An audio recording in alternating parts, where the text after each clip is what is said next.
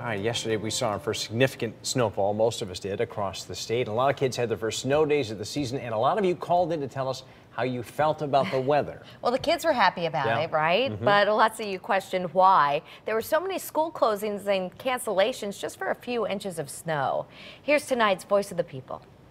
Nothing like enjoying the day at home with the snow, drinking some hot chocolate, and having a great time watching some movies.